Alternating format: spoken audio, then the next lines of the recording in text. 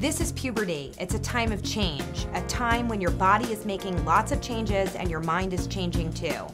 The situation for a lot of people is they're confused and frustrated and a little worried that some of these changes aren't normal.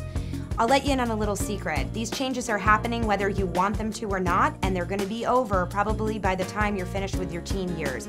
So just accept it, embrace it, accept who you are. It is so important to feel good about yourself from the inside out. Oftentimes we watch media images and magazines and TV shows telling us exactly what we're supposed to look like, what our ideal bodies are supposed to look like.